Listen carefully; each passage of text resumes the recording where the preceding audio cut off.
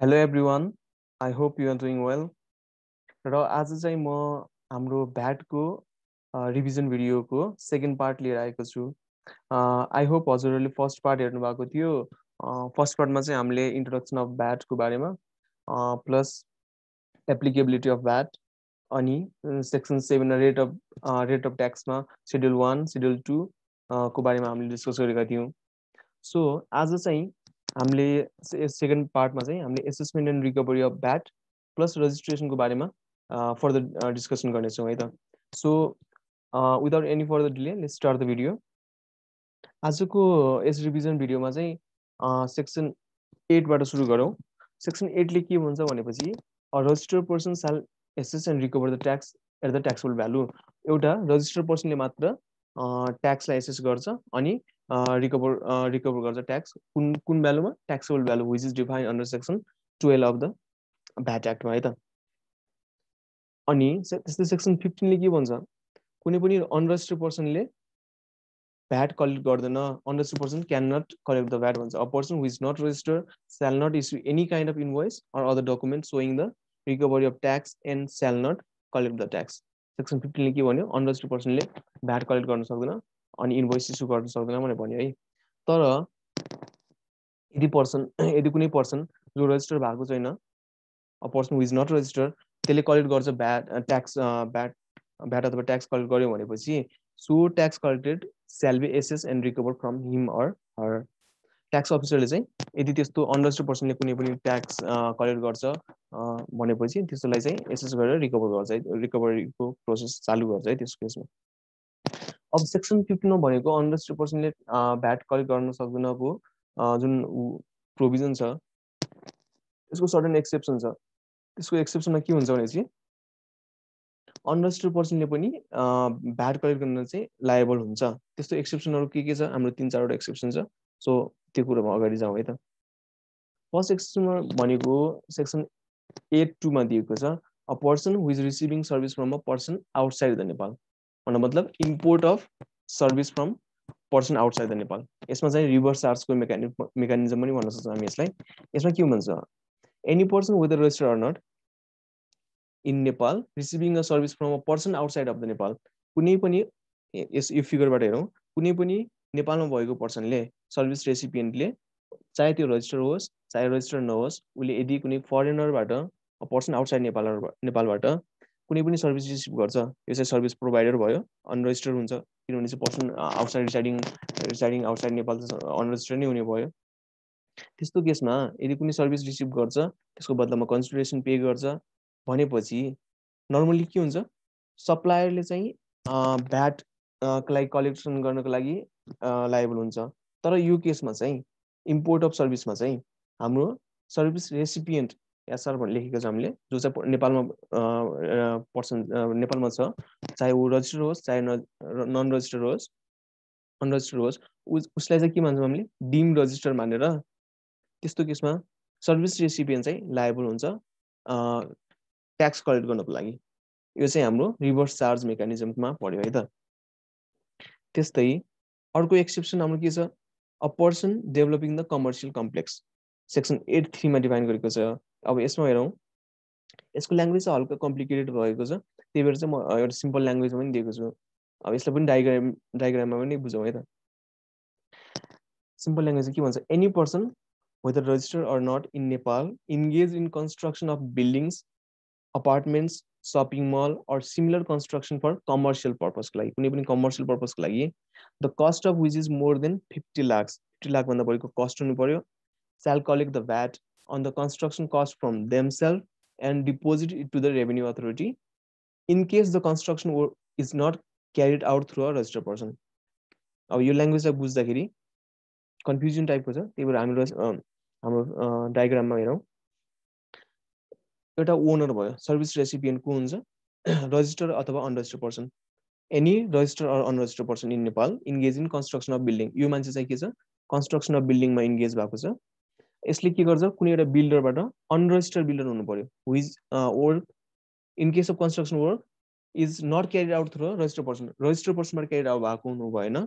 यदि unregistered पर्सनबाट carried out गर्छ कुनै पनि बिल्डर अथवा कन्स्ट्रक्टरबाट यस्तो वर्क कन्स्ट्रक्सन सर्भिस लिन्छ भनेपछि जसको कस्ट चाहिँ कति हुनु पर्यो एक्सिडिङ 50 लाख रुपिस। त्यस्तो केसमा के हुन्छ ओनर यस्तो रजिस्टर अनरजिस्टर्ड पर्सन जेसुकै भए पनि त्यो चाहिँ के हुन्छ liable for collection of tax. Normally के हुन्थ्यो सर्भिस प्रोभाइडर चाहिँ लायबल हुन्थ्यो, तर यो केसमा चाहिँ सर्भिस रेसिपिएन्ट लायबल हुन्छ ट्याक्स कलेक्सनको लागि है त। अब कमर्सियल पर्पस भनेको आएको छ यसमा। कमर्सियल पर्पस भनेको त के हो त भन्दाखेरि कमर्सियल पर्पस साल mean an act of constructing and selling the building, apartment, shopping complex or other similar structure is prescribed by the department and account such structure as current or fixed capital to generate income therefrom। Commercial पर्पसको लागि use हुने कुरा चाहिँ यो सबै commercial purpose भन्ने मिनिङमा आयो है त। यो हाम्रो पनि रिभर्स चार्जको कुरा आयो।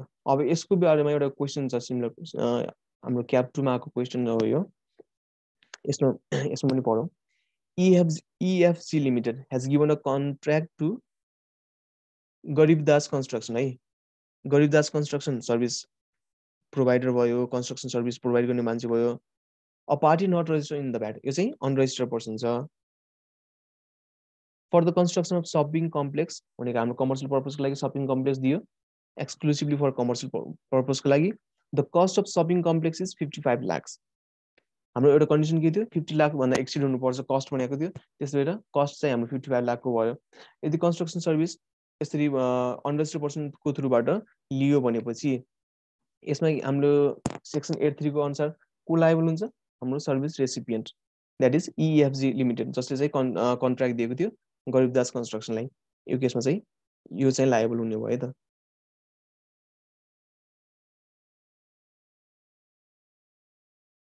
अनि के भनेको छ the cost of the shopping complex is 55 lakh by mentioning the relevant provision of the act and rule comment on the taxability of the transaction measure। यसमा taxable के हुन्छ भनेको हामीले सिम्पल नै भइहाल्यो, थाहा पाइहाल्यौँ। विज लायबल EFG लिमिटेड चाहिँ हाम्रो लायबल हुन्छ ट्याक्स कलेक्सनको लागि। As per section 83 any person registered or not in Nepal engaged in construction of building, apartment, shopping mall or similar construction for commercial purpose, the cost of which is more than 5 million shall collect the VAT on the construction cost from themselves and deposit it to the revenue authority in case the construction work is not carried out through the registered person। यो चाहिँ registered person बाट carried out भएन। गरिबदास construction हाम्रो unregistered person थियो, त्यही भएर हाम्रो section 83 मा फलो हुने भयो। In case of failure to levy tax on such, the tax shall be assessed and recovered from the owner of such building or structure भनेको छ। बुझिहाल्यौ हैन यो कुरा, सिम्पल कुरा छ। यो सबैको सेक्सन 83 मा भएको कन्डिसनहरु मेट भयो भने चाहिँ हाम्रो सर्भिस रेसिपिएन्टले रिभर्स चार्जमा ट्याक्सेबल हुन्छ र हाम्रो सर्भिस रेसिपिएन्ट चाहिँ लायबल हुन्छ कलेक्सन अफ ट्याक्सको लागि। त कन्क्लुजनमा के भन्यो in the given case since EFG Limited has given a contract to unregistered contractor and the value of work of construction of shopping complex for commercial purpose exceed 50 lakhs, हाम्रो 50 लाख भन्दा acid गरेको छ र unregistered पर्सनलाई दिएको छ, त्यही भएर के भयो, त्यही भएर EFG Limited shall collect the VAT on such cost of shopping complex। हाम्रो सर्भिस रेसिपिएन्टले चाहिँ VAT कलेक्ट गर्छ अनि कम्पनी गभर्नमेन्टले चाहिँ पेमेन्ट गर्छ है त। यो भयो। हाम्रो थर्ड एक्सेप्सनमा चाहिँ सेक्सन 15(3) मा दिएको छ the following person even they are not registered shall collect the tax while dealing in the taxable transaction. कुनै पनि ट्याक्सेबल ट्रान्जेक्सनमा डिल गर्दाखेरि the following person shall collect the tax है। कसले हुन्छ त्यसमा चाहिँ government of Nepal, provincial government अथवा local बडिजहरू, कुनै पनि international इन्स्टिट्युसनहरू, organisation or body situated in नेपालमा भयो। अनि त्यस्तै public corporation which is involve in transaction of VAT exempted good or services मा यो सबै पार्टीहरु चाहिँ even though they are not registered they are liable for collection of VAT while dealing in the taxable transaction। जतिखेर taxable transaction मा deal गर्छ त्यतिखेर चाहिँ यो पार्टीहरु चाहिँ लायबल हुन्छ है त। यो हाम्रो भयो अनरजिस्टर्ड पर्सनको अनरजिस्टर्ड पर्सन VAT कलेक्सनको लागि लायबल हुने केसेसहरु एक्सेप्सन त सेक्सन 15(3) को है त।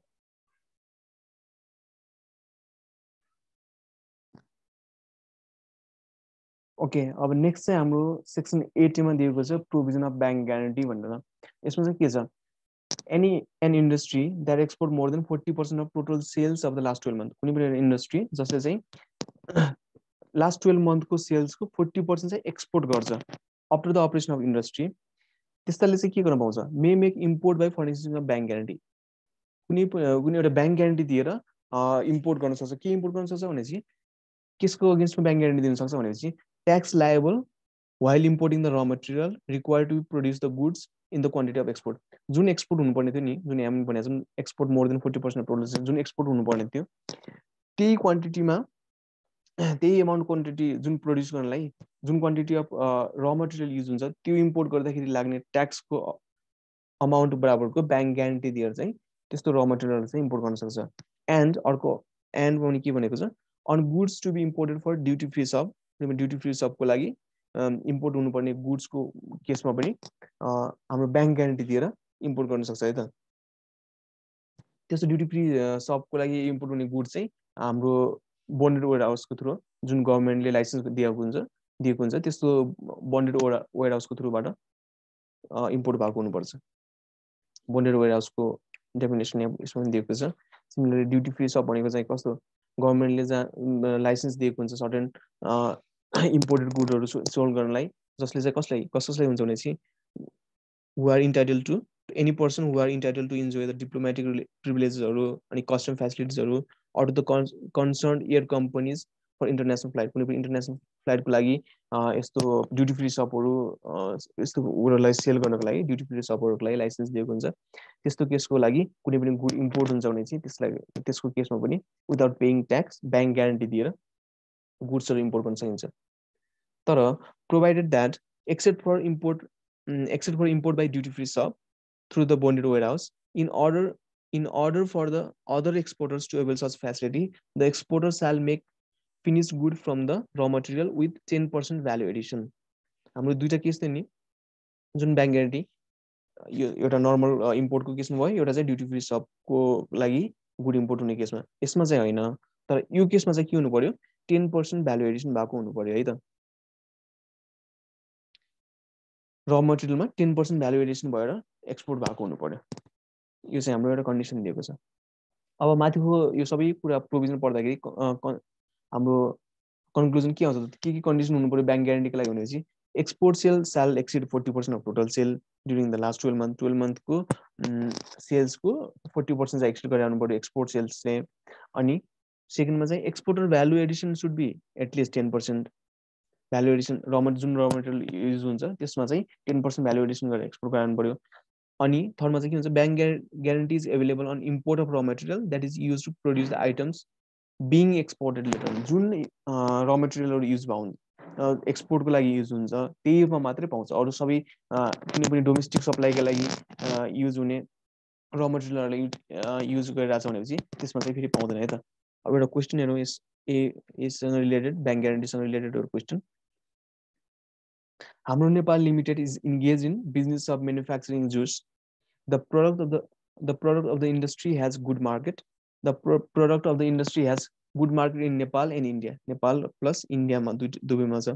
The company export the juice to the India as well as local market. नेपालमा पनि एक्सपोर्ट गर्छ प्लस इन्डियामा पनि एक्सपोर्ट गर्छ है त। The sales turnover of the company for the following quarter is as follows।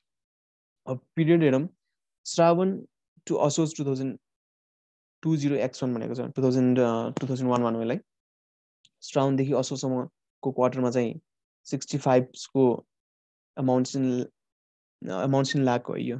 Export to India 65 lakh छ अनि लोकल सेल्समा चाहिँ 85 लाख भयो। अनि कार्तिक टु पौष को क्वार्टरमा 80 लाख र 45 लाख भयो। अनि माघ टु चैत्रको क्वार्टरमा 67 to 100 लाख भयो। वैशाखदेखि असाढको क्वार्टरमा चाहिँ 136 लाख र 44 लाख भयो। अनि त्यस्तै श्रावणदेखि असोजको क्वार्टरमा चाहिँ एक्सपोर्ट टु इन्डिया 165 लाख छ भनेपछि लोकल सेल्समा चाहिँ 85 लाख छ। अब फर्दर क्वेसन पढ्दाखेरि के भन्छ भनेपछि the company is scheduled to export 900 metric tons of the juice to India and the necessary raw materials are imported at CIF valuate Roxol from South Africa for 80 lakhs rupees on Kartik 2012 मा भनेछ। कार्तिकमा कनेस कहाँ हो फलाउने भयो हाम्रो यो question भयो है। अनि also the company is scheduled to import raw material amounting to 20 lakhs for local sales। 20 lakh चाहिँ लोकल सेल्सको लागि र मटेरियल इम्पोर्ट गर्यो भनेपछि 80 लाख चाहिँ हाम्रो एक्सपोर्ट हुनुपर्नेको लागि एक्सपोर्टको लागि युज हुने र मटेरियल चाहिँ इम्पोर्ट गर्यो साउथ अफ्रिकाबाट है त the company six your advice on weather it can avail the bank guarantee facility against the VAT. If yes, what would be the amount of bank guarantee required? अब यो क्वेशनलाई हेर्दाखेरि हाम्रो answer हेरौँ के हुन्छ के भएको छ एन्सरमा the percentage of the export sale to the total sale of last 12 month हामीले के हेर्छौँ सुरुमा 40% एक्सिड भएको हुनुपर्छ एक्सपोर्ट सेल चाहिँ 12 मन्थको सेल्समा हैन हाम्रो अब एक्सपोर्ट सेल्स हेर्छौँ लास्ट 12 मन्थको है एक्सपोर्ट सेलमा के आउने भयो एक्सपोर्ट सेल भनेको इन्डियामा जान्छ हैन इन्डियामा जाँदाखेरि इन्डियामा एक्सपोर्ट हुँदाखेरि हाम्रो 12 मन्थ कहाँदेखि 12 मन्थ हेर्ने भन्दाखेरि कहिले शेड्युल भएको छ एक्सपोर्ट हुने भनेको कार्तिक 2012 मा भनेपछि हाम्रो कार्तिक 2011 देखि कार्तिक 2012 सम्मको सेल्स डेटालाई हेर्नु पर्यो हामीले त्योभन्दा अब किनभने विदिन 1 इयरको पिरियड भनेको छ त्यही भएर हाम्रो कार्तिक 2012 सम्म भन्दा 1 वर्ष अगाडिको पिरियड कहाँसम्म हुन्छ भनेपछि यहाँसम्म कार्तिक 2011 देखि यो पिरियडसम्म चाहिँ हाम्रो भ्यालुमा आउने भाइ अनि त्यही भएर एक्सपोर्ट सेलमा के आउने भयो 80 रुपिस 80 लाख यता कार्तिकदेखि पौषदेखि भयो 80 67 37 136 प्लस 165 गरेर 448 लाख चाहिँ हाम्रो एक्सपोर्ट सेल भयो हाम्रो यो भ्यालु आउने भयो 80 लाख 67 36 एन्ड 165 65 किन आएन त भनेपछि किनभने चाहिँ हामी विदिन 1 इयरमा हेर्छौँ है त त्यस्तै टोटल सेल्स चाहिँ के हुने भयो टोटल सेल्स चाहिँ हाम्रो के हुने भयो भनेपछि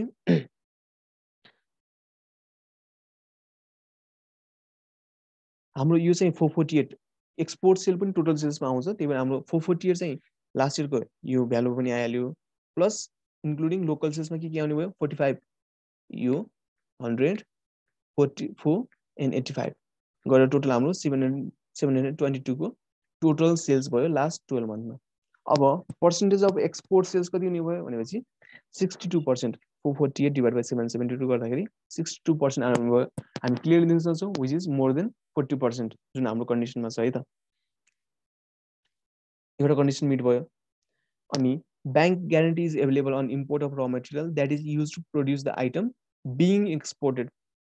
It is assumed that the export value addition shall be at least 10% है किनभने चाहिँ एउटा कन्डिसन थियो एक्सपोर्टको भ्यालु एडिसन 10% भएको हुनुपर्छ भने दिएको थियो तर क्वेसनमा कुनै पनि क्ल्यारिटी नदिएकोले चाहिँ हामी के एज्युम गर्छौँ एक्सपोर्ट गर्दाखेरि हाम्रो 10% को भ्यालु एडिसन भएको छ त्यही भएर अब हाम्रो टोटल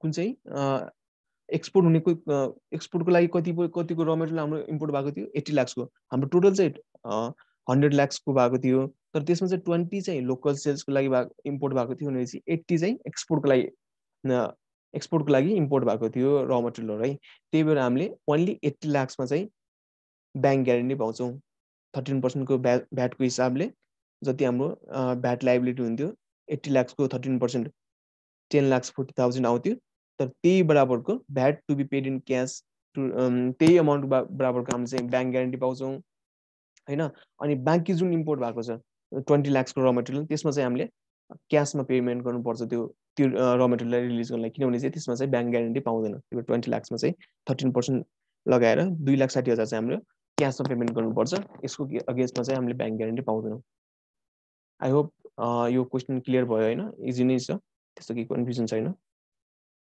यो चाहिँ हाम्रो ब्याङ्क ग्यारेन्टीको प्रोभिजन भयो अब नेक्स्ट पार्ट चाहिँ हाम्रो रजिस्ट्रेसनको पार्ट छ अब हामीले भर्खरै पढ्यौँ रजिस्टर्ड पर्सन चाहिँ लायबल हुन्छ अनरजिस्टर्ड पर्सन अनलेस कुनै पनि 3 एक्सेप्सनको बाइकमा अनरजिस्टर्ड पर्सनले चाहिँ भ्याट कलेक्ट गर्न पाउँदैन भनेर हामीले पढ्यौँ तर अब रजिस्ट्रेसन के सबैले गर्नुपर्छ या कोले रजिस्टर गर्नुपर्छ भनेर हाम्रो सेक्सन 9 र 10 मा हामीले पाउन सक्छौँ एक्टको सेक्सन 9 र 10 मा के हुन्छ अब सेक्सन 9 मा चाहिँ भलन्टरी रजिस्ट्रेसनको कुरा भएको छ है यदि कुनै पनि कन्डिसनहरु सेक्सन 10 मा भएको कन्डिसनहरु मिट भएन भनेपछि सेक्सन 9 मा सो इच्छाले कुनै पनि आफूले भलन्टरी रजिस्टर गर्छु भने पनि कुनै पनि पर्सनले रजिस्टर गर्न पाउँछ है त तर सेक्सन 10 मा चाहिँ कम्पल्सरी रजिस्ट्रेसनको कुरा दिएको छ कम्पल्सरी रजिस्ट्रेसन पनि हाम्रो दुईटा चाहिँ टेम्पोररी रजिस्ट्रेसनको कुराहरु छ जस्तै जोइन्ट भेन्चरले रजिस्टर गर्दा जोइन्ट भेन्चरमा कुनै पनि जान्छ भनेपछि त्यसलाई रजिस्ट्रेसन गर्नुपर्ने कुराहरु सेक्सन 10 बी मा दिएको छ सिमिलरली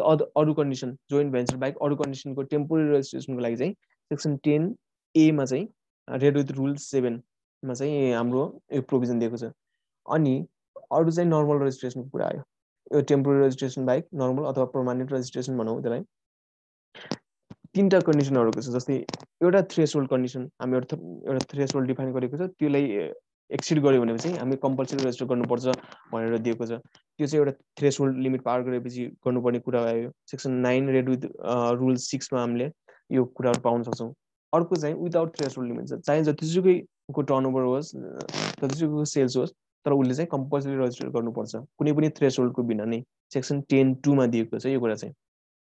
अनि अरू सर्टेन कन्डिसनहरू छन् जसले चाहिँ रेजिस्टर गर्नलाई बाध्य बनाउँछ। अनि त्यस्तो अरू सर्टेन कन्डिसनहरू पनि हामीले अहिले डिस्कस गर्नेछौँ। सो फर्स्ट अफ अल चाहिँ लेस सेक्सन 10 मा चाहिँ दिएको कम्पलसरी रेजिस्ट्रेसनमा जाउँ।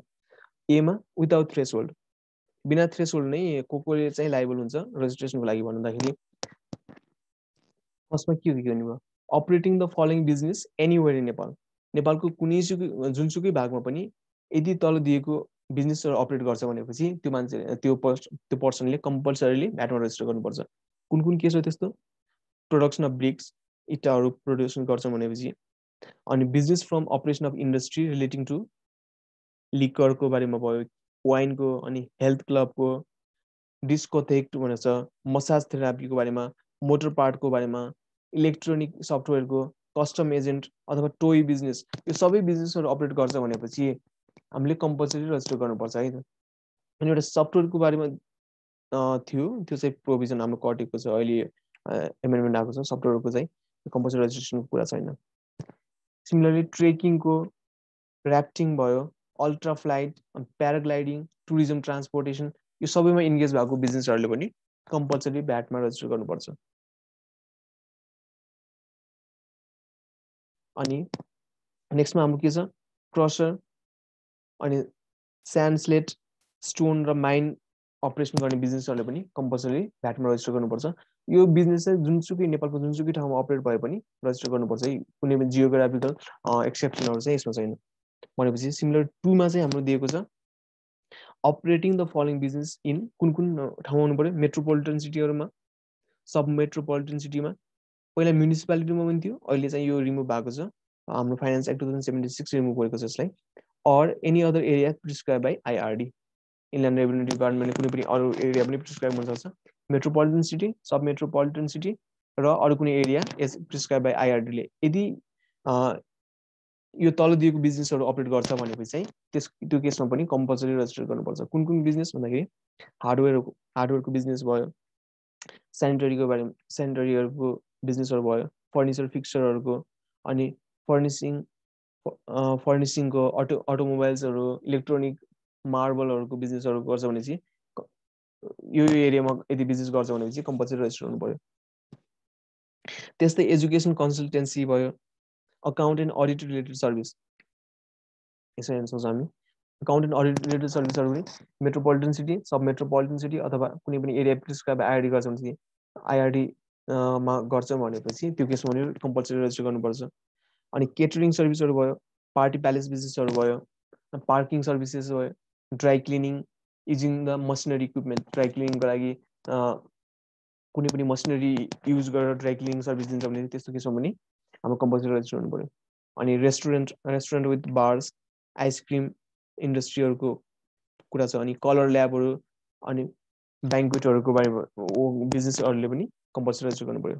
अनि अर्को चाहिँ छ delivery of uniform for education institution or health institution or other entity, कुनै पनि एजुकेसन इन्स्टिट्युसनलाई अथवा हेल्थ इन्स्टिट्युसनलाई अथवा अरू कुनै एन्टिटीको लागि युनिफर्म डेलिभरी गर्छ भनेपछि गर्ने बिजनेसहरूले पनि कम्पलसरी रेजिस्टर गर्नु पर्यो if they are situated in metropolitan city अथवा सब मेट्रोपोलिटन सिटी अथवा एन एरिया प्रिस्क्राइब बाई आइआरडी। यो चाहिँ हाम्रो भयो विदाउट एनी थ्रेसहोल्ड लिमिट, यो बिजनेसहरूले चाहिँ रेजिस्टर गर्नुपर्छ भनेर दिएको छ है।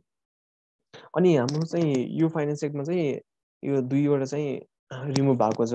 In case of person that अब्टेन्स business loan exceeding 10 lakh rupees from bank or financial institution, कुनै पनि ब्याङ्क अथवा फाइनेन्सियल इन्स्टिट्युसनबाट 10 लाख रुपिस भन्दा बढीको लोन लिने उसलाई चाहिँ कम्पलसरी रजिस्ट्रेसनको कुरा थियो भनेपछि अहिले चाहिँ यो कुरा हटेको छ। अनि अर्को पनि त्यस्तै in case where tax officer during the time of inspection find the stock more than the limit prescribed in revenue department यो कुरा पनि दुईटै हटाएको छ अहिलेको फाइनान्स एक्टमा चाहिँ। यो माथि त हामीले हेर्यौँ विदाउट एनी थ्रेसहोल्ड कसले रेजिस्ट्रेसन गर्नुपर्छ भनेर। अब नेक्स्ट चाहिँ हाम्रो थ्रेसहोल्ड लिमिट पार गरेपछि कुनै पनि बिजनेसले यदि माथि लिस्ट भएको बिजनेस होइन अरू कुनै बिजनेस हो तर त्यसले चाहिँ थ्रेसहोल्ड लिमिट जुन प्रिस्क्राइब भएको छ सेक्सन 9 मा त्यो लिमिटलाई चाहिँ पार गर्छ भनेपछि उसले पनि कम्पलसरी रेजिस्टर गर्नुपर्छ। अब के कुन कुन लिमिट हो भन्दाखेरि the person डिलिङ्स only on good कुनै पनि गुड्समा मात्रै गुड्स हामीले गुड्स र सर्भिसको कुरा गरेको थियौँ गुड्समा मात्रै डिल गर्छ त्यस्तो केसमा चाहिँ टर्नओभर कति टर्नओभर ड्युरिङ लास्ट 12 मन्थको टर्नओभर चाहिँ 5 million that is 50 lakh rupees acid गर्छ भनेपछि कम्पलसरी रेजिस्टर गर्नु पर्यो तर त्यो पर्सन चाहिँ ओन्ली डिलिङ्स गुड हुनु पर्यो है। त्यस्तै person dealing only in service कुनै सर्भिस प्रोभाइडर मात्रै सर्भिस मात्रै प्रोभाइड गर्ने सर्भिस प्रोभाइडरलाई यदि टर्नओभर लास्ट 12 मन्थमा चाहिँ 20 लाख एक्सिड गर्छ भनेपछि उसले पनि कम्पलसरी रेजिस्टर गर्नुपर्छ। अर्को केस हुनसक्छ person dealing on both goods and service गुड्समा पनि प्लस सर्भिसेसमा पनि हाइब्रिड टाइपको सप्लाई गर्छ भनेपछि त्यो केसमा चाहिँ कति हुनु पर्यो लास्ट 12 मन्थको टर्नओभर चाहिँ 20 मिलियन एक्सिड भएको हुनु पर्यो। यस्तो केसमा चाहिँ कम्पलसरी रेजिस्ट्रेसनको कुरा आउँछ। यो केसमा आएको चाहिँ एउटा टर्नओभर भन्ने टर्नओभर भनेको के हो भन्दाखेरि turnover means higher of the sales र पर्चेस सेल्स अथवा पर्चेस जुन चाहिँ हायर हुन्छ त्यसको चाहिँ हामीले लिन्छौँ। जनरली हामी टर्नओभर भनेको सेल्सको कुरा बुझ्छौँ तर यो केसमा चाहिँ इभन पर्चेस सेल्सभन्दा हायर छ भने चाहिँ हामी पर्चेसलाई लिएर हामी टर्नओभर मान्छौँ है। इन केस द सेल्स र purchase are not specifically identifiable the DG may prescribe the combined value as turnover यदि सेल्स अथवा पर्चेस एकदम आइडेन्टिफाइबल भएन सकेन ऊ पर्सनले भनेपछि चाहिँ हाम्रो डिजीले प्रिस्क्राइब गर्छ एउटा कुनै कम्बाइन्ड भ्यालुलाई चाहिँ एज अ टर्नओभर मान्ने भनेर है। यसै हाम्रो भयो कम्पलसरी रेजिस्ट्रेसनको कुरा। अरू सर्टेन कन्डिसनहरू छ जसले चाहिँ हाम्रो कम्पलसरी रेजिस्ट्रेसनको लागि कम्पेल गर्छन् है other condition compelling for रेजिस्ट्रेसनलाई certain different रुल्सहरूमा दिएको कन्डिसनहरूलाई चाहिँ एनालाइज गर्दाखेरि यो हेर्दाखेरि चाहिँ हामीलाई लाग्छ कि यो पर्सनले पनि रेजिस्टर गर्नुपर्छ भनेर। यस्तै एउटा के कुरा छ इम्पोर्ट अफ गुडको केसमा के छ import of good प्रोभाइज to rule 6(1) मा दिएको छ यदि if a person एक्जम्प्टेड from registration कुनै पनि पर्सन छ जो चाहिँ रेजिस्ट्रेसनबाट एक्जम्प्ट भएको छ भनेपछि imports the taxable good worth more than 10,000 rupees in one consignment accept for personal use आफ्नो पर्सनल युजको लागि होइन अब पर्सन चाहिँ रेजिस्ट्रेसनको लागि एक्जाम भएको छ त्यस्तो मान्छेले एउटा सिंगल कन्साइनमेन्टमा 10,000 रुपिस भन्दा बढीको गुड चाहिँ इम्पोर्ट गर्छ भनेपछि बिजनेस पर्पजको लागि हुनु पर्यो है पर्सनल युजको लागि हुनु भएन फेरि त्यो केसमा चाहिँ कम्पलसरी फेरि रेजिस्ट्रेसन लिनुपर्ने भयो। अल्दो रेजिस्ट्रेसनको लागि एक्जाम थियो तर हाम्रो 10,000 भन्दा बढी सिंगल कन्साइनमेन्टमा आफ्नो पर्सनल युजको लागि नभएर कुनै पनि बिजनेस युजको लागि इम्पोर्ट गर्छ भने चाहिँ त्यो केसमा पनि कम्पलसरी रेजिस्टर गर्नु पर्यो है। अनि नेक्स्ट छ प्रोभिजन रिलेटिङ टु कन्ट्र्याक्ट हामीले भर्खरै हेऱ्यौँ यो होइन प्रोभिजन रिलेटिङ टु कन्ट्र्याक्टमा चाहिँ the government entity public institution or registered person साल award the contract or receive the consultancy worth more than rupees 5 lakh annually है। एन्युअली कुनै पनि गभर्मेन्ट एन्टिटी छ पब्लिक इन्स्टिट्युसन अथवा रजिस्टर्ड पर्सनले कन्ट्र्याक्ट अथवा कन्सल्टेन्सी सर्भिस लिन्छ भनेपछि त्यसले चाहिँ कम्पलसरी रजिस्टर्ड पर्सनलाई गर्नुपर्छ। अब मानव गभर्मेन्ट एन्टिटीले पब्लिक इन्स्टिट्युसनले अथवा रजिस्टर्ड पर्सनले एउटा कुनै स्पेसिफिक पर्सनलाई एउटा कन्ट्याक्ट दिन चाहन्छ अथवा ऊबाट कन्सल्टेन्सी सर्भिस लिन चाहन्छ भनेपछि त्यो मान्छे रजिस्टर होस् या नहोस् मतलब भएन त्यो मान्छे चाहिँ कम्पलसरी रजिस्टर हुनु पर्यो। अब इभन रजिस्टर छैन भने पनि त्यो मान्छे चाहिँ रजिस्टर कम्पलसरी रजिस्टर हुनु पर्यो है त। अनि अर्को चाहिँ special provision relating to construction service अगाडि हामीले भर्खर रिभर्स आजको केसमा हेरेको थियौँ त्यसमा पनि के भन्छ भनेपछि any person कन्स्ट्रक्टिङ building apartment shopping complex or other similar structure prescribe by the department worth more than 50 lakh rupees for commercial purpose shall cause to construct the such structure from a registered person कुनै पनि हामीले भर्खरै माथि reverse आजमा पनि कुरा गरेको थियौँ यो यदि 50 लाख भन्दा बढीको कस्ट भएको कुनै पनि सपिङ कम्प्लेक्स अथवा अपार्टमेन्ट बिल्डिङहरू सिमिलर स्ट्रक्चरहरू जुन चाहिँ डिपार्टमेन्टले प्रिस्क्राइब गर्छ। यदि त्यस्तो चाहिँ कन्स्ट्रक्टको लागि कुनै कन्ट्र्याक्ट दिन्छ भनेपछि त्यस्तो कन्ट्र्याक्ट चाहिँ रजिस्टर पर्सनसँग मात्रै लिनुपर्छ। यदि अनरजिस्टर भयो भने चाहिँ के हुन्छ हाम्रो फेरि रिभर्स चार्जमा गइहाल्छ। त्यही भएर फेरि जो जो त्यस्तो पर्सन हो उसले नै लायबल हुन्छ। त्यही भएर चाहिँ यो केसमा पनि रजिस्टर हुनुपर्छ भनेर एउटा कम्पल्सन चाहिँ यो रुलबाट नै आउँछ।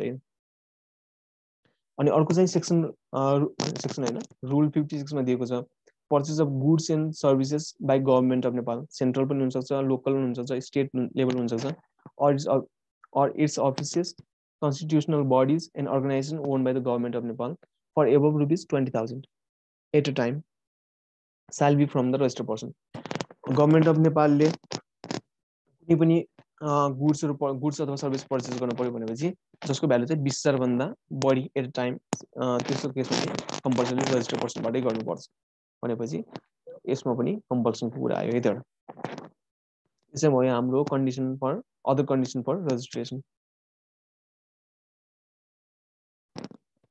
हामीले कम्पल्सरी रजिस्ट्रेसनको कुरा हेऱ्यौँ। अब नेक्स्ट चाहिँ due date for application for registration. अब हाम्रो रजिस्ट्रेसन त गर्नु पर्यो। अब कुन डेट चाहिँ हाम्रो ड्यू डेट बन्न जान्छ, हामीले कतिखेर एप्लिकेसन फाइल गर्नु पर्यो रजिस्ट्रेसन भनेपछि तलको कुरा छ। जस्तै person dealing in taxable transaction on the date of implement of VAT act. यो त हाम्रो केसमा नआउने कुरा भयो। हाम्रो 2058 मा हाम्रो भ्याट एक्ट इम्प्लिमेन्ट भएको, त्योभन्दा पहिला नै कुनै ट्याक्सेबल ट्रान्जेक्सनमा डिल गर्छ भनेपछि within 90 days of implementation of act, VAT act implement भएको 90 डेजमा चाहिँ हाम्रो एप्लिकेसन दिनु पर्यो रजिस्ट्रेसनको लागि भनेको छ।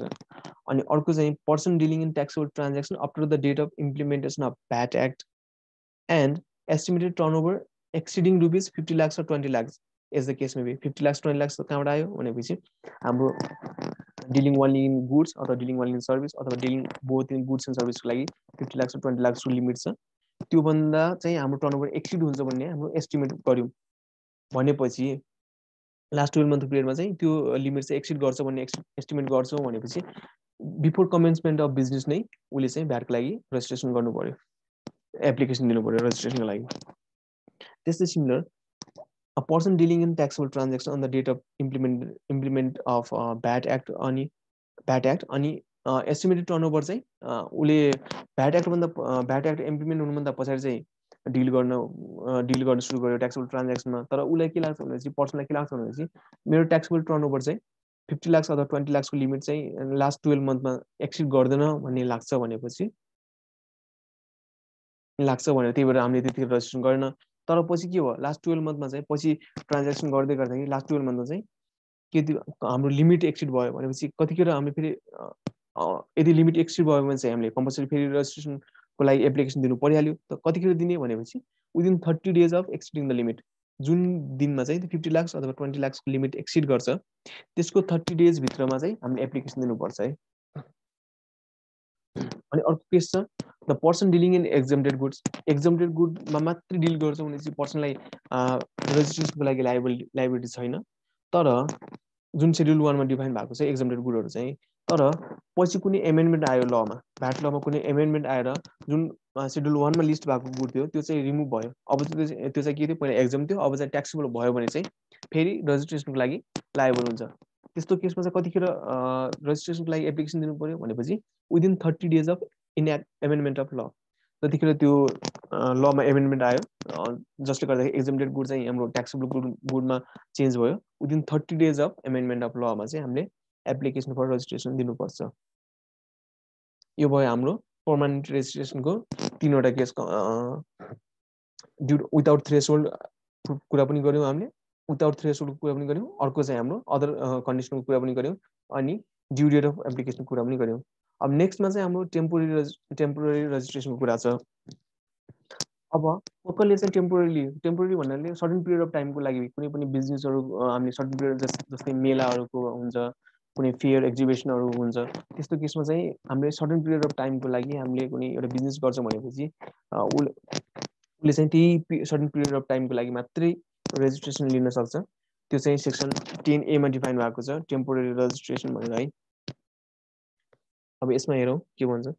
Any unregistered organiser or the person, कुनै यस्तो फेयरको अर्गनाइजर पनि हुनसक्छ अथवा person desiring to engage in short-term taxable transaction of goods or service at fair, show, demonstration, display, exhibition.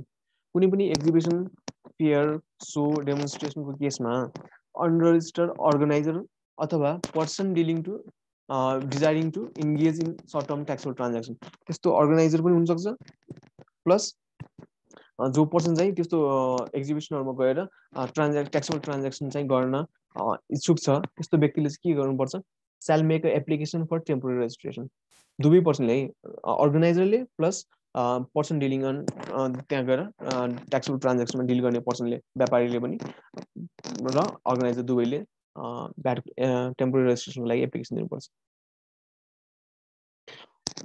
माथिको डेफिनेसनबाट हामी हेरौँ को रेस्पोन्सिबल हुने भयो भनेपछि the एक्जिबिटर or organiser if it is not register भएको त भयो त भइहाल्यो कम्पलसरी रजिस्टरमा पहिल्यै भएको छ भने चाहिँ टेम्पोररी रेजिस्ट्रेसनको कुरा आउँदै आएन र यदि ऊ अनरजिस्टर्ड छ भने चाहिँ उसले अर्गनाइजर पनि हुने भयो अथवा unregistered participant of such fair कुनै एउटा व्यापारी हुनसक्छ जसले चाहिँ त्यस्तो फेयरहरूमा ट्रान्ज्याक्सन गर्नको लागि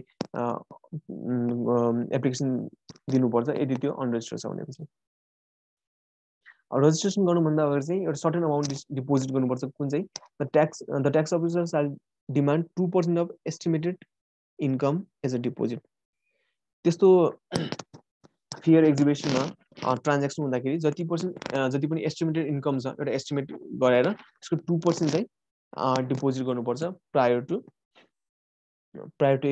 ग्रान्ट अफ यस्तो लाइसेन्स टेम्पोररी रेजिस्ट्रेसन ग्रान्ट हुनुभन्दा पहिला चाहिँ 2% डिपोजिट भएको हुनुपर्छ है यस्तो रजिस्टर्ड पर्सनको केसमा चाहिँ एक्जिस्टिङ रजिस्टर्ड पर्सन कुनै पनि एक्जिस्टिङ रजिस्टर्ड पर्सन छ भनेपछि त्यस्तो रजिस्टर्ड पर्सनलाई चाहिँ हामीले स्टक ट्रान्सफरको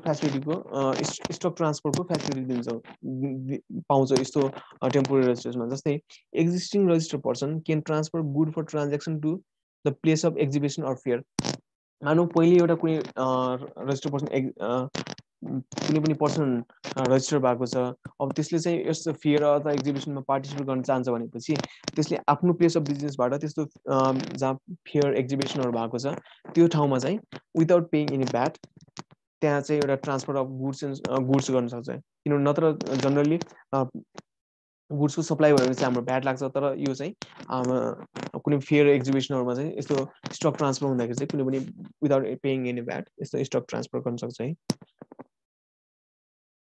अर्को चाहिँ cancellation of temporary registration within 7 days from the completion of fair so demonstration display or exhibition जुन दिनमा चाहिँ हाम्रो फेयर एक्जिबिसन जुन जसको लागि टेम्पोररी रेजिस्ट्रेसन पाएको थियो त्यो कम्प्लिट भएको विदिन 7 days चाहिँ के गर्नु पर्यो टेम्पोररी रजिस्टर्ड पर्सन साल has to submit the VAT return दिनु पर्यो of the transaction made and साल क्यान्सल द रेजिस्ट्रेसन विदिन 7 दिनमा चाहिँ हाम्रो भ्याट रिटर्न पनि सबमिट गर्नु पर्यो र त्यो पछाडि हाम्रो रेजिस्ट्रेसन क्यान्सल हुन्छ यो चाहिँ हाम्रो भयो टेम्पोररी रेजिस्ट्रेसनको कुरा अर्को टेम्पोररी रेजिस्ट्रेसन चाहिँ कुरा चाहिँ केसमा दिएको छ सेक्सन 10B मा special provision relating to registration of joint venture कुनै पनि जोइन्ट भेन्चरको केसमा चाहिँ पनि टेम्पोररी रेजिस्ट्रेसनै मान्छ हामी त्यही हाम्रो सेक्सन 10B मा दिएको छ है if 2 or more person get into joint venture agreement to perform taxable transaction for a specified period कुनै एउटा स्पेसिफाइड पिरियडको लागि जोइन्ट भेन्चर एग्रिमेन्टमा गयो यस्तो पर्सनहरूले चाहिँ दुईटै जोइन्ट भेन्चरले चाहिँ should register under the VAT in the आइआरडी office कहाँ रजिस्टर हुनु पर्यो भने चाहिँ in the आइआरडी office where any one of the को भेन्चर इज रजिस्टर्ड दुईटा कम्पनी छ जस्तै मानौ कम्पनी बीमा कम्पनी ए चाहिँ आफ्नो डिस्ट्रिक्टमा रजिस्टर भएको छ हैन अनि कम्पनी बीमा चाहिँ आफ्नो डिस्ट्रिक्टमा रजिस्टर भएको छ भनेपछि त्यस्तो केसमा चाहिँ अब यिनी जोइन्ट भेन्चर र जोइन्ट भेन्चर एग्रिमेन्टमा जान्छन् भनेपछि अब कम्पनी ए को रजिस्टर भएको ठाउँमा होस् या कम्पनी बी रजिस्टर भएको ठाउँमा कुनै एउटा अप्सन हुन्छ जुन अप्सनमा गए पनि हुन्छ त्यस्तो केसमा चाहिँ हाम्रो आइआरडी अफिसमा चाहिँ रजिस्टर हुनु पर्यो such joint venture should be deregistered after the purpose for the purpose of such agreement specified period is completed जुन पर्पसको लागि चाहिँ एग्रिमेन्टमा गएको थिए त्यो पर्पस कम्प्लिट भएपछि द्याट इज अथवा स्पेसिफाइड पिरियड जुन एग्रिमेन्टमा चाहिँ स्पेसिफाइड पिरियड थियो त्यो कम्प्लिट भएपछि डिरेजिस्टर हुनुपर्छ द को भेन्चरर्स are jointly and separately liable for any tax liability of the joint venture त्यो जोइन्ट भेन्चरको कुनै पनि ट्याक्स लाइबिलिटीको केसमा चाहिँ जोइन्टली र सेपरेटली को भेन्चरहरू चाहिँ लाइबल हुन्छ यो भयो हाम्रो सेक्सन 10B सेक्सन 10D ले के हुन्छ exemption from registration a person who carries out the transaction of goods and service as mentioned in schedule 1 only अनि माथि पनि कुरा गरेको थियो schedule 1 मा मात्रै भएको गुड्स अथवा सर्भिसमा इन्गेज गर्नुहुन्छ भनेपछि त्यस्तो पर्सन चाहिँ जतिसुकै लिमिट भयो पनि जतिसुकै सप्लाई भयो पनि त्यसले चाहिँ रजिस्ट्रेसन गर्नुपर्ने कुनै पनि बाध्यता छैन है रिगार्डलेस अफ थ्रेसोल्ड लिमिटलाई पार गर्छ 50 लाख अथवा 20 लाखको लिमिटलाई क्रस गर्छ भने पनि यदि शेड्युल 1 मा लिस्ट भएको गुड्समा मात्रै डिल गर्छ भने चाहिँ त्यो रजिस्ट्रेसन गर्नु पर्दैन एक्जम्पसन दिएको छ अब सेक्सन 10 मा हामीले जस्तै रजिस्ट्रेसनको लागि एप्लिकेसन फाइल गर्यौं भनेपछि कति टाइममा चाहिँ आईआरडी ले चाहिँ रजिस्ट्रेसन सर्टिफिकेट दिन्छ भनेपछि विदिन 30 डेज अफ एप्लिकेसन दिएको 30 डेजमा चाहिँ रजिस्ट्रेसन सर्टिफिकेट दिन्छ रुल 5 मा दिएको छ यो कुरा चाहिँ सेक्सन 9 मा भोलुन्टरीली रजिस्ट्रेसन कुरा दिएको छ a person dealing in taxable goods and कुनै पनि ट्याक्सेबल गुड्समा फल डिल गर्छ तर थ्रेसोल्ड लिमिटले चाहिँ थ्रेसोल्ड लिमिट पार भएन त्यही भएर चाहिँ कम्पल्सरी रजिस्ट्रेसन केसमा फल गरेन भनेपछि चाहिँ उसले सो इच्छाले आफ्नो भोलुन्टरीली रजिस्टर गर्न पाउँछ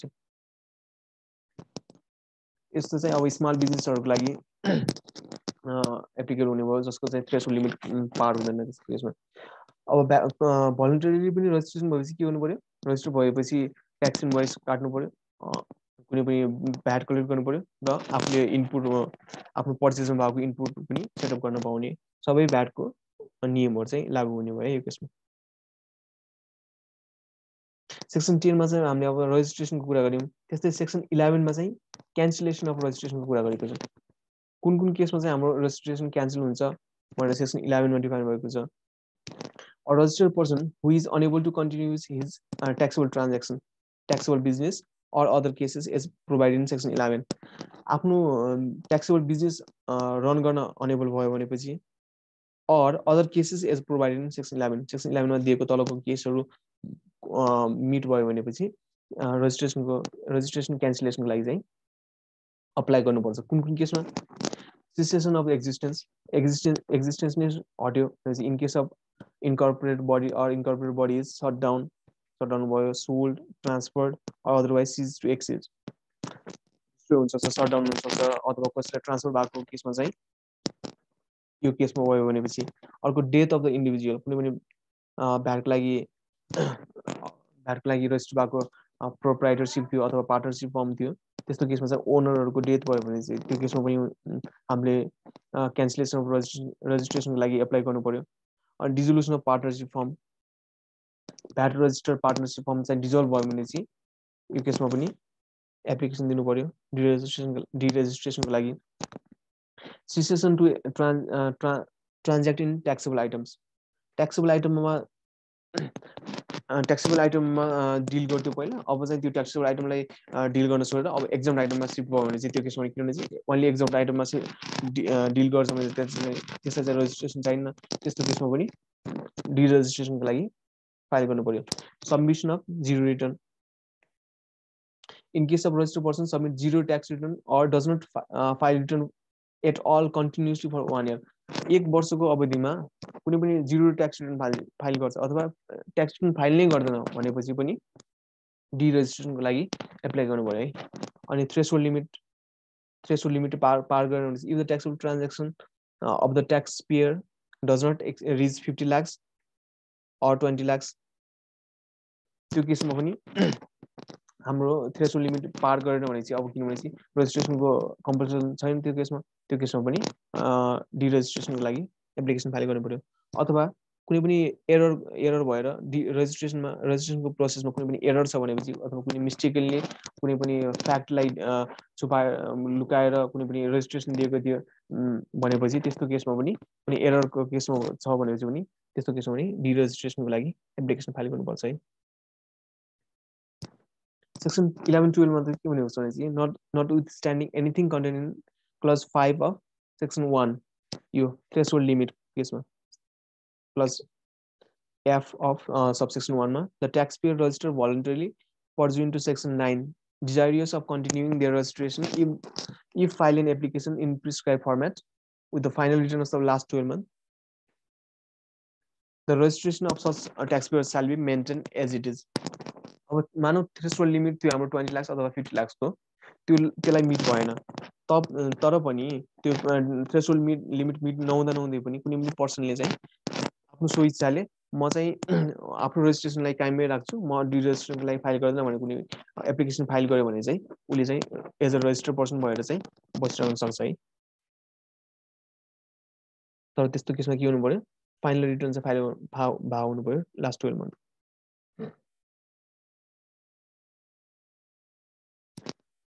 next procedure for cancellation of registration कुराहरू छ।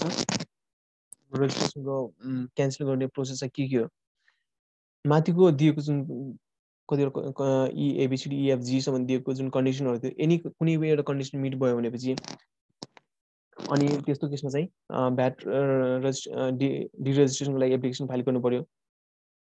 कसले गर्न सक्छ registered person or his legal representative his Eyre or his or in उसको अप्सनमा चाहिँ उसको लिगल आयरले पनि गर्न सक्छ अथवा लिगल रिप्रेजेन्टेटिभले एप्लिकेसन फाइल गर्नु पर्यो एज प्रिस्क्राइब है within 30 days of happening of such condition. जुन माथि दिएको प्रिस्क्राइब कन्डिसनहरू छ त्यो कन्डिसन मिट भएको विदिन 30 days मा चाहिँ एप्लिकेसन फाइल गर्नु पर्यो along with the VAT return and amount of VAT payable plus VAT return पनि फाइल गर्नु पर्यो प्लस कुनै पनि अमाउन्ट पेन्डिङ छ पेएबल छ भने चाहिँ त्यो अमाउन्ट पनि पे गरेपछि बल्ल एप्लिकेसन फाइल गर्नु पर्यो within 30 days of happening of such event है। The registered person shall submit all the relevant document for tax assessment within 50 days of submission of VAT return। यहाँ जुन एन्डर भनेको छ भ्याट रिटर्न पनि फाइल गर्नुपर्छ त्यो भ्याट रिटर्न फाइल गरेको 15 days मा चाहिँ सबै रिलेभेन्ट डकुमेन्टहरू ट्याक्स एसेसमेन्टको लागि कुनै ट्याक्स बाँकी छ कि नै भनेर क्यालकुलेट गर्नको लागि सबै रिलेभेन्ट डकुमेन्टहरू चाहिँ फर्निस गर्नु पर्यो। The tax officer shall assess the of such tax assess the liability of such taxpayer and take decision on the matter of cancellation within 3 months of submission of application। Application submit गरेको within 3 month मा चाहिँ सबै tax अफिसरले के गर्छ tax लाइबिलिटीहरू assess गर्छ अनि अब cancellation दिने या नदिने भनेर फाइनल डिसिजन चाहिँ विदिन 3 month को टाइममा दिनुपर्छ। अब यो जुन 3 month हामीले यहाँसम्म चाहिँ एप्लिकेसन दिँदासम्म चाहिँ हामीले भ्याट रिटर्न फाइल गर्यौँ अब त्यो टाइमदेखि नेक्स्ट 3 month सम्मको जुन टाइम पिरियड छ त्यो टाइम पिरियड बिचको पनि the registered person is required to submit the tax return of another 3 month। जुन यो टाइम पिरियड छ डिसिजन नआउँदासम्मको क्यान्सलेसन नभएको टाइम पिरियड 3 month को टाइम पिरियडको पनि रजिस्टर्ड पर्सनले ट्याक्स रिटर्न फाइल गर्नुपर्छ अनि बल्ल उसको क्यान्सलेसन प्रोसेस चाहिँ कम्प्लिट हुन्छ है। तर यो 3 महिनामा पनि कुनै पनि ट्याक्स अफिसरले डिसाइड गर्न सकेन कि क्यान्सलेसन दिने या नदिने भनेर कुनै पनि डिसाइड गर्न सकेन भनेपछि त्यो 3 month भन्दा पछाडिको पिरियडको लागि चाहिँ कुनै पनि रिटर्न फाइल गर्नु पर्दैन। The registered person is not required to submit any tax return pertaining to the period after the lapse of such 3 month। 3 month पछाडिको पिरियडमा चाहिँ कुनै पनि ट्याक्स रिटर्न दिनु ट्याक्स रिटर्नको लागि लायबल आउँदैन हैन। मानव माथि चाहिँ हाम्रो ट्याक्स अफिसरले क्यान्सलेसनको लागि अप्रुभल दिनुभयो अनि त्यो पछाडि चाहिँ हाम्रो क्यान्सलेसन भएपछि इफेक्ट के हुन्छ त त्यो रजिस्टर्ड पर्सनको केसमा चाहिँ के इफेक्ट आउँछ भनेपछि the taxpayer shall assume the following items to be supplied at market value। तल दिएको जुन स्टक र क्यापिटल आइटम्स छ stock lying at the time of cancellation on which input tax credit is already enjoyed। कुनै पनि stock जुन क्यान्सलेसनको टाइममा जुन स्टक लाई गर्छ उसको प्रिमाइसेसमा त्यो स्टकमा के भएको हुनु पर्यो input tax credit already injured भएको हुनु पर्यो, त्यो registered पर्सनले already input tax credit claim भएको हुनु पर्यो त्यस्तो स्टकमा, अथवा प्लस अनि क्यापिटल आइटममा जुन चाहिँ अहिले क्यापिटल गुड्सहरू हुनुभयो क्यापिटल आइटम्सहरूमा जसमा चाहिँ त्यो केसमा पनि भ्याट पेड अन पर्चेस त्यही इनपुटहरू चाहिँ क्यापिटल गुड्समा पनि लिइसकेको क्यापिटल गुड बाँकी छ भनेपछि जुन चाहिँ अहिले पनि युज भइराखेको हुनसक्छ त्यो केसमा पनि क्यान्सलेसन हुँदाखेरि चाहिँ यो आइटमहरू स्टक र क्यापिटल आइटम चाहिँ मार्केट भ्यालुमा सप्लाई भएको छ भन्ने मानेर ट्याक्स कलेक्सन गर्नुपर्छ फेरि क्यान्सलेसन भइसकेपछि, किनभने चाहिँ हामीले यसको इनपुटमा भएको अथवा पर्चेसको केसमा पर्चेस गर्दाखेरिको जुन ट्याक्स पेमेन्ट गरेर हुन्छ त्यसको चाहिँ हामीले क्रेडिट लिइसक्यौँ। अब डिरेजिस्ट्रेसन भयो, डिरेजिस्ट्रेसन भएपछि चाहिँ यो सप्लाई गर्दाखेरि कुनै पनि भ्याटहरू कलेक्ट गर्न पाएन, त्यही भएर त्यो अगाडिको input tax credit already injured गरिसकेको छ, त्यही भएर चाहिँ हामीले अब यो रजिस्ट्रेसन क्यान्सल गर्दाखेरि पनि मार्केट भ्यालुमा सप्लाई भएको छ भन्ने एज्युम गरेर यो स्टक र क्यापिटल आइटममा चाहिँ हामीले भ्याट कलेक्ट गर्छौँ। र सानो इक्जाम्पल हेरौँ यही कुरामा क्वेसन हेरौँ। नमस्ते still private limited a VAT register company, register भएको कम्पनी छ है, has witnessed a steep downfall in the demand of its product. Hence, its operation has been shut down since past 3 months. हाम्रो 3 मन्थमा अपरेसनहरु पुरै बन्द भयो। The company is considering for closure of business. त्यही भएर के हो हाम्रो शटडाउन भएको कारणले बिजनेस नै क्लोज गर्ने कुरामा आयो, सिसेसन अफ बिजनेसको कुरामा आयो, त्यही भएर चाहिँ डिरेजिस्ट्रेसनको लागि एप्लिकेसन फाइल गर्नुपर्ने कुरा आयो हैन सेक्सन 11 को अनुसार। Below is the detail of its asset and liability and VAT receivable and payable. तल चाहिँ के दिएको छ, as per the VAT return filed for the previous VAT period, it has VAT credit of 1 million. 10 lakh को चाहिँ हाम्रो 1 million को चाहिँ VAT credit रहेको छ। Below is the detail of its stock or capital goods and other asset and liabilities in the immediately previous VAT period मा हामी stock र क्यापिटल गुडमा चाहिँ जसमा चाहिँ इनपुट ट्याक्स क्रेडिट अलरेडी लिइसकेको छ त्यो केसमा चाहिँ हामीले मार्केट भ्यालुमा सप्लाई भएको छ भन्ने एज्युम गरेर भ्याट पेबल गर्नुपर्छ भन्ने भक्कै पर्यो। के छ त भनेपछि फिनिश गुड्स छ, अब स्टक आउने भ्यालु हो हैन, भ्याट एप्लिकेबल 5 मिलियन्स को छ जसको मार्केट भ्यालु चाहिँ 4 मिलियन भयो। र मटेरियलहरु छ स्टकमा आउने भयो पनि, ड्यामेज गुडहरु हैन यसमा चाहिँ 5 लाख को छ भनेपछि मार्केट भ्यालु चाहिँ 1 लाख को छ। अनि प्लान्ट एन्ड मसिनरी भयो, क्यापिटल गुड्समा आउने भयो। भेहिकल्स 4 व्हीलर्स अनि भेहिकल्स 2 व्हीलर्स यो पनि सबै क्यापिटल गुड्समा आउने भयो। ल्यान्ड 20 मिलियन को ल्यान्ड छ जसको मार्केट भ्यालु चाहिँ 50 मिलियन छ। सन्ड्री डेटर्स भयो, सन्ड्री क्रेडिटर्स। अब यो सबै गुड्स सबै यो स्टकहरु, क्यापिटल गुड्सहरु, डेटर्सहरु, क्रेडिटरहरु चाहिँ प्रिभियस भ्याट पिरियडमा यो स्ट्यान्ड गर्छ उसको बुक्समा है। अब डिरेजिस्ट्रेसनको लागि एप्लिकेसन फाइल गर्दाखेरि यो सबै गुड्स एन्ड अब यसलाई चाहिँ मार्केट भ्यालुमा सप्लाई भएको हामी एज्युम गर्छौं र त्यसमा भ्याट कलेक्ट गर्छौं हाम्रो प्रोभिजन अनुसार। अब एन्सर हेरौँ के क्वेशन सोधेको छ। Suggest the management of the company for regarding के भनेछ, the provision of the value added tax for cancellation and registration of VAT.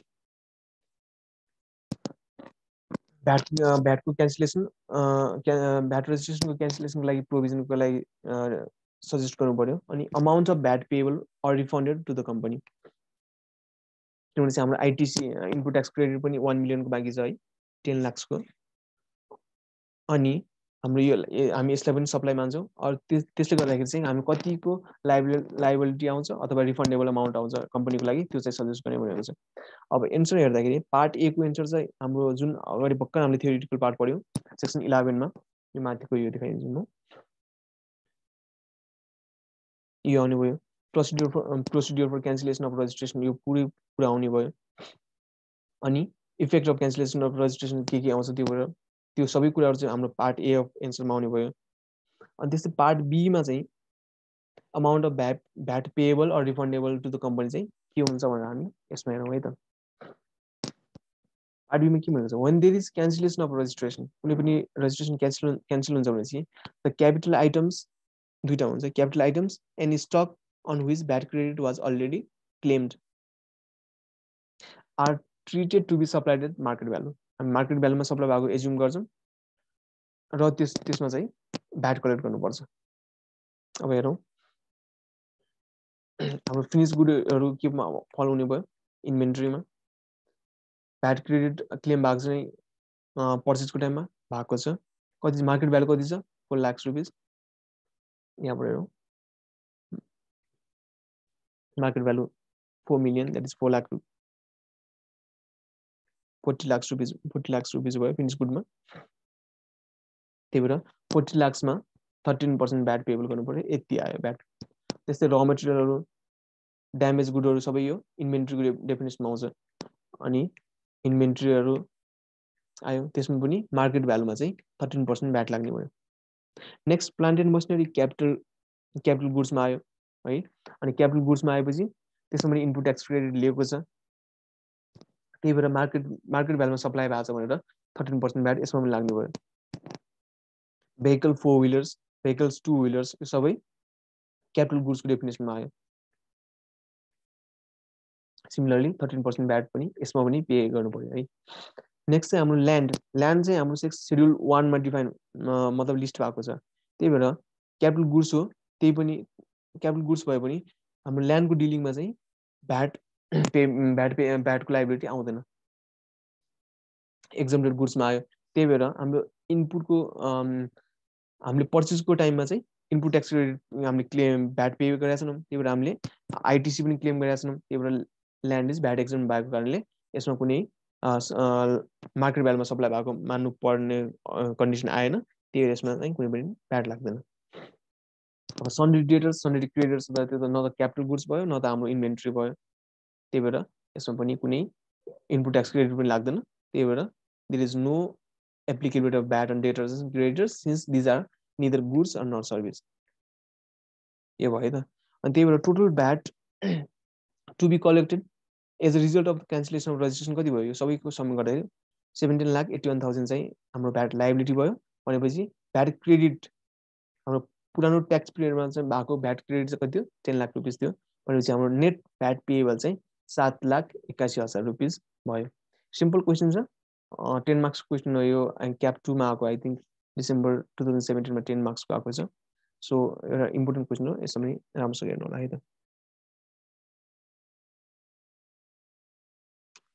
Okay आजलाई यति नै हाम्रो assessment and recovery of tax plus हामीले रजिस्ट्रेसन अफ भ्याटको कन्सेप्ट प्लस सानो सानो क्वेसनहरू हामीले कभर गरेको छौँ इजी पार्ट छ यो सो आई होप हजुरहरूले बुझ्नुभयो होला सो आजलाई यति नै गरौँ अनि अर्को नेक्स्ट भिडियोमा चाहिँ हाम्रो अब ट्याक्सेबल भ्यालु मार्केट भ्यालुको इन्भोइसेसहरूको कुरा हामी नेक्स्ट भिडियोमा डिस्कस गर्छौँ आजको भिडियो हजुरहरूलाई कस्तो लाग्यो केही सजेसनहरू छ के प्रतिक्रियाहरू छ भने चाहिँ हजुरको please comment on the comment section अनि थ्याङ्क यू CA एस्पिरेन्ट को टिमहरू अनि प्लस किसन जोशी भाइलाई पनि म फेरि पनि थ्याङ्क यू भन्न चाहन्छु र stay safe stay healthy will see in the next video है thank you by bye take care